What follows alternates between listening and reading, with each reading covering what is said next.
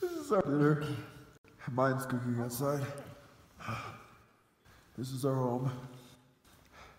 It's like 4 feet by 3 feet. We're wearing full suits. Hey, Thomas, why do people climb Mount Everest? Every day, I know less. Yeah, Everest is definitely a beast. It's windy up there, it's cold, you're living weeks and weeks on end in small tents, you're eating crappy food. And so at that point right there, my climbing partner, Thomas, and I were pretty high up on the mountain. We were definitely questioning our decision, why were we trying to climb Mount Everest? But the truth of it was, he had his reasons, and I also had my reasons. And my reason was because I set 25 lifetime goals when I was in college, about the same age as a lot of you guys here in the audience. I knew at that time I didn't want to live your normal life. I wanted to live a bold and exciting life. I wanted to be pushed mentally and physically, emotionally. I wanted to see the world. It's a big, beautiful world out there. And so over the course of a couple months, I set these 25 goals, and they really fell into 3 categories. I had these dream big goals, dream small goals, and dream smart goals. And the pursuit of those goals have led me to live an amazing life. And so I would say to you guys, set lifetime goals. The journey that they'll put you on is amazing.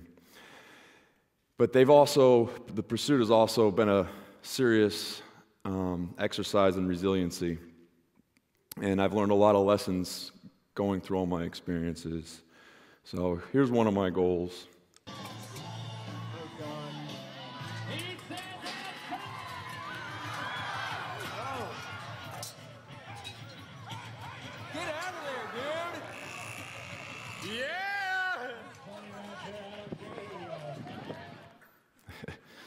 Yeah, as you can tell, that was my first time ever riding a bull. I didn't last very long, and I didn't know what to do when the thing threw me off. And it was certainly the last time I'll ever ride a bull. Standing up here at 35, I would never make a lifetime goal to ride a bull again, but when I was a young college student, I wanted something that was going to scare me, and that could, I could feel the power of nature, and that certainly did that.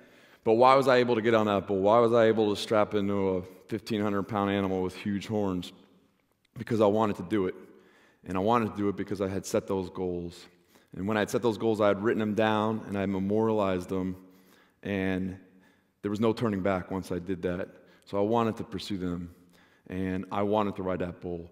So if you want to accomplish big things, you got to want it. Whatever you're trying to do, it's got to be something that you're passionate about and you want it. Another one of my goals was to become a Ranger and Airborne qualified infantry officer and lead an infantry platoon. And to do that, to become a Ranger, you have to go to Ranger School. And Ranger School is a 62-day school. It's one of the hardest military schools there is. It's broken into 3 phases. You're in the Georgia woods, and then you're in the mountains, and then you're in the swamps. And you're sleep deprived. They don't feed you. I lost like 23 pounds when I was in school, and I don't have 23 pounds to lose. And they put you in leadership positions. And one of the challenges I was put in charge of, I had to lead a group of about 40 men to set up a patrol base at night. And we were all dog-tired, and you set these patrol bases up in like a triangle, and you have to have like machine guns and all your weapon systems, pointed outwards at the areas that the enemy could come. And all my guys were falling asleep. And I had a couple guys under me, and I told them, hey, go wake everybody up, keep everybody up. And they did that. They made their rounds and were waking people up, but the problem was they would fall right back asleep. And so when the Ranger instructors came to see, how well we were secured, they found guys that were asleep, and they failed me. And I failed mountain phase.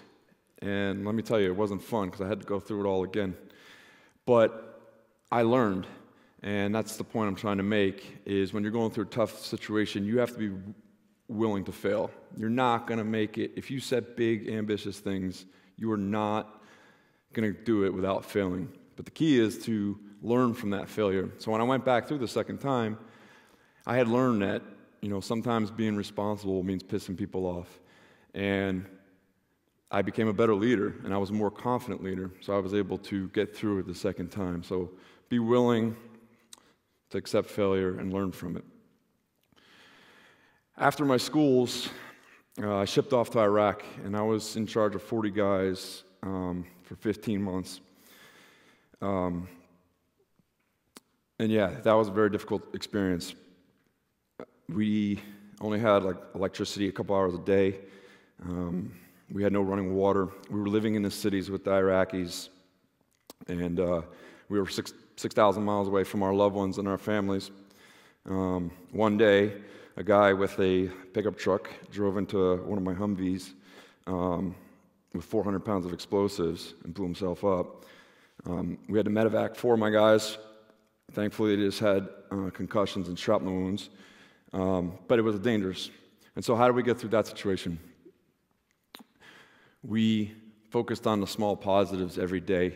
We focused on that we were still alive, that we did have food, that after a patrol we'd be able to come back and pull out our laptops and watch an episode of The Sopranos. Or my favorite was Entourage, actually, at that time. But yeah, we focused on trying to find a little positives to get us through each day, and we just try to keep a positive attitude. And not very far from where we're at right now, maybe 3 or 4 miles, someone very famous had the same kind of mindset, and it changed the history of the world, really. His name was George Washington, and he was leading a ragtag army, basically made up of farmers and blacksmiths, against the world's most powerful military. And, I think he was overwhelmed. I know he was overwhelmed. But as he says in his quote, "Spirit has done wonder in all ages." It's having that positive mindset that can get you through anything. And I'm not sure if there's anybody that's British in here, so no offense, but we're all Americans because of that spirit and that positive confidence. Another one of my lifetime goals was to climb the 7 summits. It is the highest point on each of the 7 continents. I've done 6 out of the 7 now. I need to go down and do Vincent Massif down in Antarctica. And all these mountains are very difficult, except for Kosciuszko in Australia. That's like a summer hike of Mount Washington. It's not too bad. But what I've learned from these experiences is another valuable lesson in resiliency, and that is you have to be willing to rely on others. Nobody in this world has ever accomplished anything difficult, accomplished an ambitious goal, or gotten through a hard time without relying on others. And this is one of my favorite pictures from all my trips that kind of makes that point for me. This is on my way to Camp 1 on Mount Denali, up in Alaska, the highest point in North America. I'm roped to another guy here. I couldn't find any family members or friends that would climb the mountain with me, so I went onto a climbing forum on the internet, and I found another guy that was crazy enough to join me.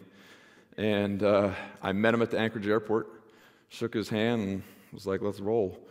And so a couple days later, we were landing on a glacier in a plane that had skis, and we had 60-pound packs on our back, and we were dragging, as you can see, 70-pound sleds. You're 70 miles from the nearest road, and so you're relying on each other. I mean, you get hurt up here, it's not a good situation. You have to rely on each other. And you can see there's a long rope there, and that's because we're roped together. There's crevasses up in Mount Denali, which are very dangerous, and you're roped together to save each other's lives in case one falls in. And my buddy actually did fall in. Thankfully, he didn't fall in only up to his chest. It was a small crevasse, but I jumped on my ice axe, and I was there for him. And there was another time I was there for him. He one day didn't wear his sunglasses. He thought there was enough cloud cover that it wasn't too bright out. Well, it was a mistake because the sun up there, real high altitude, is brighter, and it also reflects off the snow. And so he got sunburn on his eyeballs. And in the mountaineering community, we call it snow blindness. And so he literally couldn't see, and his eyes were in pain, and he was basically bedridden. That was if we had beds, but we were in tents. So he was tent-ridden, I'll say. And I became his mom. I had to melt snow into water for him. I had to cook. But I don't think I would have been able to climb that mountain if it weren't for him, and I'm not sure he would have been able to do it without me. And so you have to rely on each other when you're trying to get through tough times. And also, Thomas and I, or this is Tyler actually, was his name. Tyler and I were able to climb this mountain because we always focused on the task at hand, the task directly in front of us. And a guy by the name of Martin Luther King made this famous quote: "Take the first step in faith. You don't have to see the whole staircase, just the first step." And that brings me to another lesson that I've learned, is that you have to break down your big goals into smaller goals in order to not become overwhelmed. And nothing makes this point better for me in my life than Mount Everest. When I first saw Mount Everest, I was in a plane flying out 30,000 feet, and I literally looked out the window, and the mountain was this elevation of the plane. And I was like, oh, I got to climb up here, and not with jet engines, but on my own, 2 legs. And so it was overwhelming. And you can see here, this is the north face of Mount Everest, and you can see how there's lots of camps. I mean, nobody runs up Mount Everest. And you have to acclimatize over the course of 2 months. So you start out at base camp, and just to give you a little bit of scale, to advanced base camp, that's a 12-mile hike and 4,000 feet of elevation gain. And you climb up there to advanced base camp, you spend a little time, then you come back down to base camp. And then after that, you go back up to advanced base camp, and then you go up to the North Col, or Camp 1, spend a little time, and then come back down, and then you go back up. And so you do this, and it's an agonizing process. But the way I got through it was I was always focused on that first stair, like Martin Luther King said. If my stair was advanced base camp, that's all I was focused on. I wasn't focused on the summit and the top of the staircase. Always focused on what was right in front of me.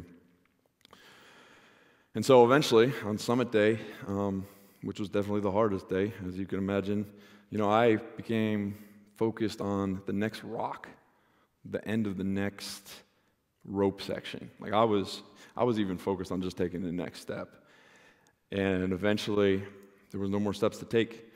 And it was nighttime, so I unclipped from the rope, and I swung one leg into Nepal, and I had one leg in Tibet, and I kind of scooted out on the ridge, and I kissed my fingers, and I touched the top of the world.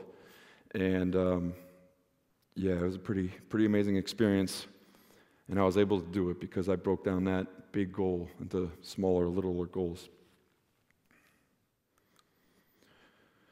And so you too, you guys can accomplish big things if you remember to stay positive, be willing to accept failure and learn from that failure, be willing to rely on others, and take big objectives and break them down into smaller pieces.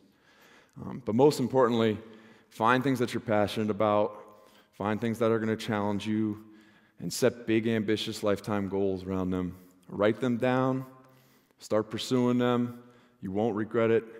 It'll be an amazing experience.